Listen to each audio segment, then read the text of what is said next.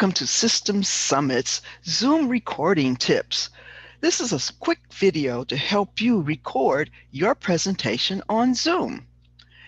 These tips are from our Webinar Secrets Unwrapped training, a great resource for you to look at to create webinars that are content-driven and valuable.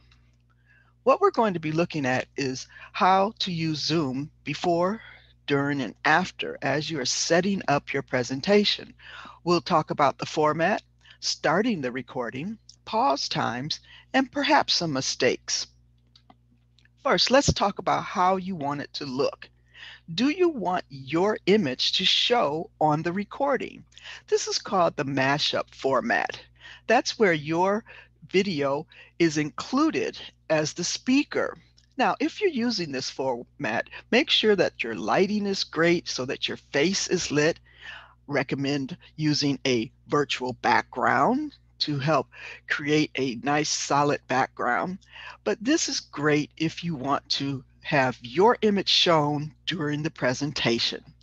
The other option is what is called full screen, and this is where no video will be used. It's also a great option because your full PowerPoint slide shows on the screen. Either way, they're great ways to present in the Zoom format. Now let's look at Zoom. What you need to do. You're going to open up the Zoom platform, and whether you have a free version or the paid version, it doesn't really matter because most of your presentations will be about 20 minutes long. You'll click on the Meetings tab, and then you'll see up in the upper right-hand corner, Host a Meeting, and there will be a drop-down with 3 options. You'll have with video off, with video on, and screen share only. If you're doing full screen, you want the video off. If you're doing the mashup format, you want the video on. The screen share only is sort of obvious. That is where you have the full screen showing and your video is not on.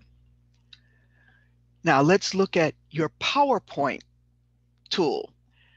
You will have the file open and you will click on the tab that says Slideshow, and then that will open up, and at the very left hand side you'll see a tab that says From the Beginning, and you'll want to click that.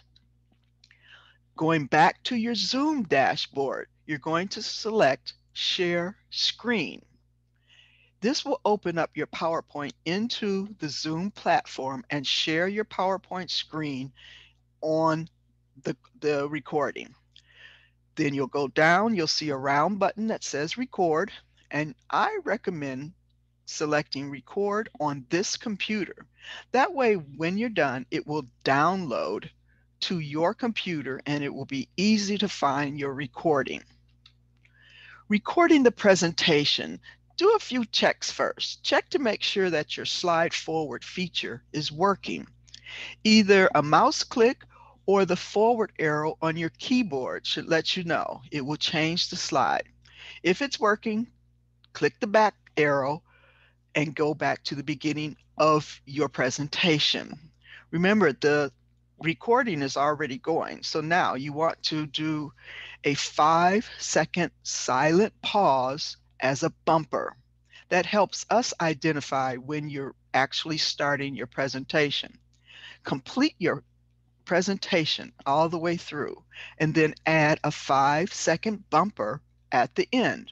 We need this because we're going to be editing all the videos and adding the System Summit logo and intro for our presentations. If you make a mistake, have no worries. It's easy to correct or erase. So just think about getting through the presentations.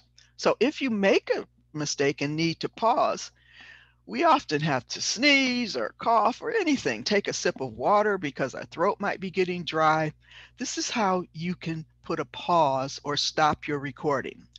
Pause keeps the recording on the same file. It's very useful, especially if you feel that sneeze coming. Just click that pause button, do your sneeze, whatever you have to do, and then resume. Try to find a spot where it's a natural pause in your presentation. It might be when you're changing slides or you're starting a new statement. That way it will look natural.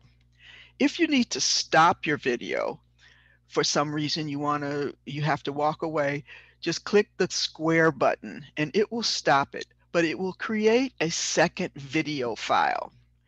These are ways to correct things, or maybe you see that you need to add something to your PowerPoint as you're going along, but this is how you either pause or stop your video. If you use the stop button, remember it's two videos and both of those need to be submitted. Now, if you want more tips on developing content, how to look at outcomes, how do you write titles and descriptions, and the production, and even more tips, you can always check out Webinar Secrets Unwrapped. It's a full 7-part training that gives you all of the details, and it's based off my book called Webinar Secrets. You can find it at drvictoriaboyd.com/webinar secrets. But if you need more help, you have questions, just email me at vboyd@drvictoriaboyd.com. I am here to help all of our System Summit speakers.